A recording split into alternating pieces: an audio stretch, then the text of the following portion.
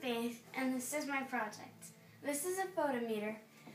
There are 2 wax blocks, and in the middle there's a piece of foil separating the 2 wax blocks, so the light doesn't get into the other wax blocks. This is a fluorescent light bulb, and this is an incandescent light bulb.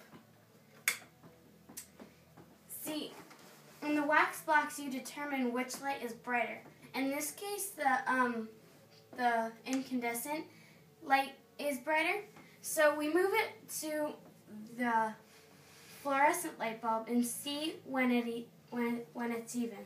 So right about there is even. So we put the 0 point on the scale. This is our measuring scale.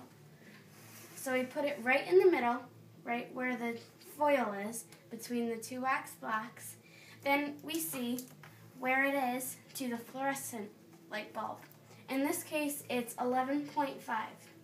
And then we measure how much distance it is to the incandescent light bulb. Right here, it's about 19. And so the distance for the fluorescent light bulb is 11.5, and the incandescent light bulb is 19. So which one is brighter? In this case, the incandescent light bulb is brighter because it's more distance. It's the most distance compared to the fluorescent light bulb. So the light travels further in the incandescent. Yeah. Yeah. Very good. Thank you.